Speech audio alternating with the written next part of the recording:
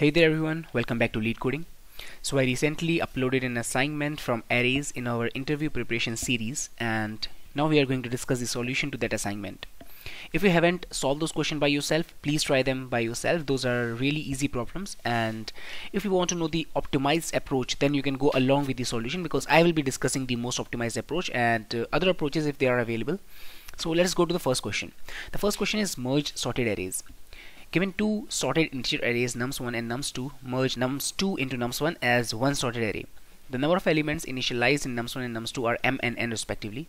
You may assume that nums1 has size equal to m plus n, such that it has enough space to hold additional elements from nums2. Let us look at an example. So here's the example. In this, the nums1 is given as 1, 2 and 3, and there are some empty spaces here. 3 empty spaces are available here, and nums2 is given as 2, 5 and 6. Now we have to merge them into nums1. Now you must have heard of something called merge sort. In merge sort, there is a step in which we have to merge two sorted arrays. And how do we go about solving that? So we have 1, 2 and 3, 2, 5 and 6. Now we have to merge them into a third array, which will be of size 6. In that we use two-pointer approach. So we have never talked about two-pointer approach in the past. Now I'm going to discuss what two-pointer approach is. We are making two pointers, the I pointer and the j pointer. These two pointers are pointing to the first element of nums1 and nums2 respectively. Okay, I is pointing to the first element of nums1, j is pointing to the first element of nums2. Now, the first element of nums1, this is the smallest in nums1, as the nums1 is sorted. The first element of nums2 is smallest in nums2 because nums2 is also sorted. So out of these two elements, one of the element is the smallest element among all the given elements. That is for sure. So we have to see which element is that. We will compare both these elements and we will find that 1 is the smallest. So we are going to insert 1 into the answer, and as we are done inserting 1, I will increment the I. Now my I will point to the second element of nums1. Now we have the second element as 2, and we are already done with 1. So now among these two elements, the one which is pointed by I, the one which is pointed by j, one of these elements will be the smallest element among all the elements which are available now. So in this case both are equal. We can take either of these. I will be taking the one which is pointed by j, so I will insert that element into the final answer 2 here, and now I will increment j because I am done taking this element. So I will just get rid of this one and I will increment my j to the next element, which is 5. This is my j. Alright, now among these two elements which are available, 2 and 5, one of these elements is the smallest element available right now. So 2 is that element.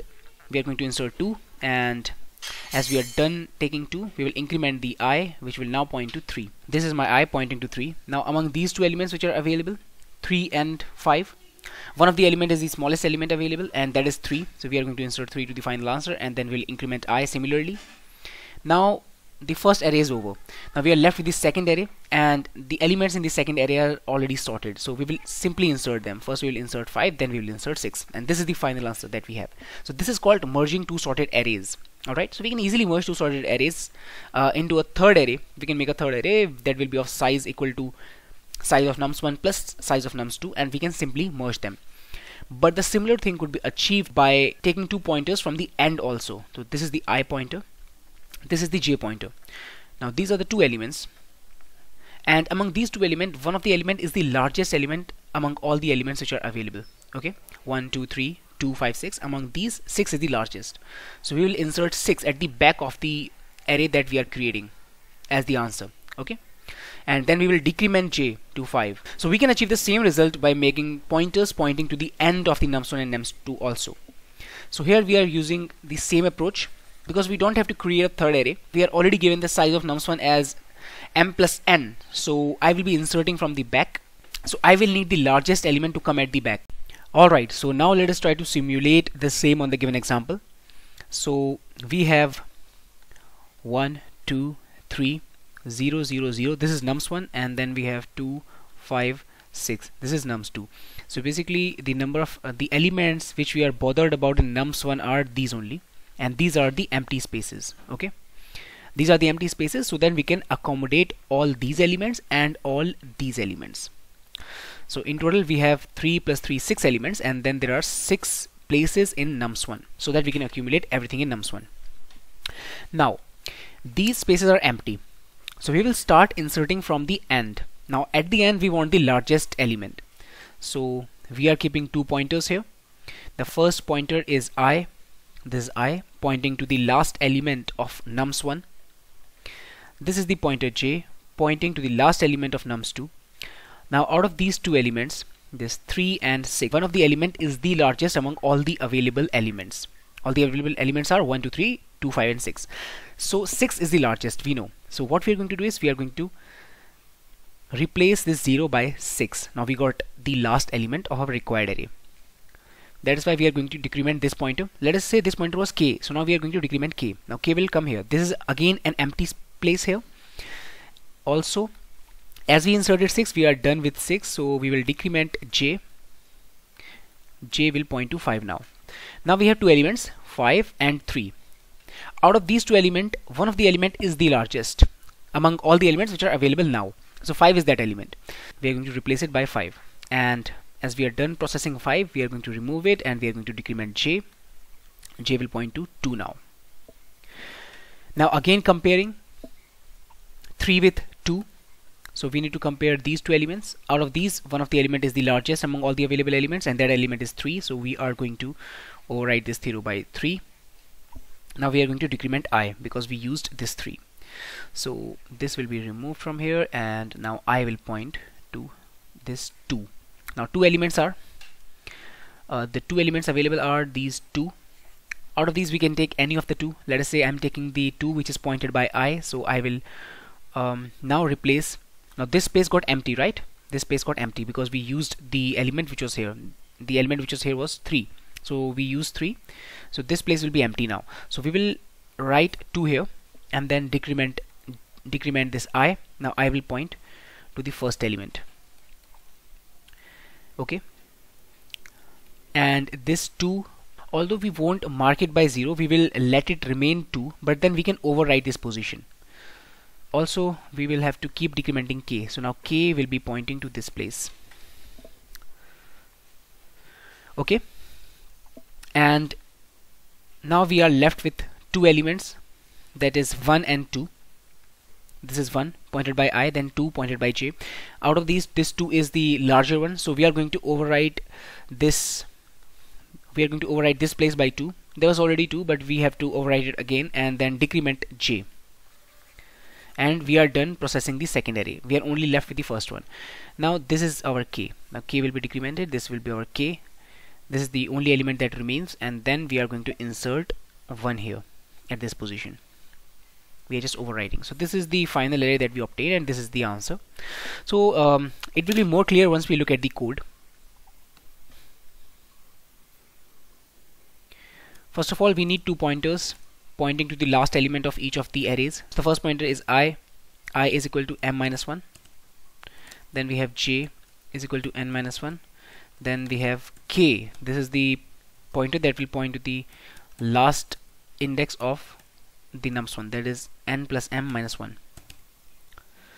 Okay, so I will have to run a loop while I is greater than equal to 0 and j is greater than equal to 0.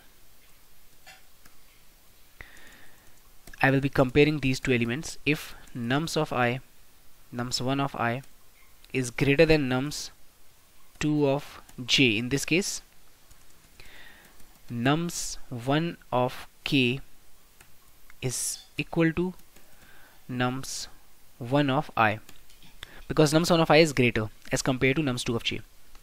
And then I will decrement I and decrement k, so I minus minus and k minus minus. But we can do it here also. We can simply do it k minus minus and I minus minus here instead of writing it separately, because these are the post decrement operators. The value of k will be equal to k here and I will be equal to I here. But after the operation of this assignment, the values are going to decrement as it is a post decrement. So instead of writing it separately, you can write it like this also. Otherwise, nums1 of k minus minus will be equal to nums2 of j minus minus. Now finally, either I will become smaller than 0 or j will become smaller than 0. So one of the array will be over. Now only one array will remain. So what I mean to say is, let us say these are the two arrays which are given to us. One of the pointer will reach the end, other pointer will be somewhere here in between. Okay, so we have to insert all the elements from this array into the final answer. So for that I will run a while loop again. While I is greater than equal to 0, I'll have to do the same operation here. Nums1 of k minus minus equal to nums1 of I minus minus, and while j is greater than equal to 0, again the same thing here. Nums1 of k minus minus equal to nums2 of j minus minus. Okay, now either this loop is going to work or this loop is going to work, because either I will be smaller than 0 or j will be smaller than 0. So if I is smaller than 0, this is not going to work. If j is smaller than 0, then this is not going to work. Alright, so I hope it is clear. Now we will be able to insert all the elements into nums1 during this process, and now let's try to submit this. It is giving us correct answer. Talking about the space complexity, we are not using any extra space, and time complexity is big O of n plus m, because we are inserting k elements into the final array. Okay, so if you guys don't know about time and the space complexity, you can go to the previous videos. I have discussed separately about space and the time complexity analysis. You can watch it from there. So I want you guys to code this problem by yourself. If you have any doubt, let me know in the comments. If you have any suggestion, then also you can comment down below. Please like the video if you understand the solution, and make sure to subscribe to the channel if you want more such content in future. Thank you.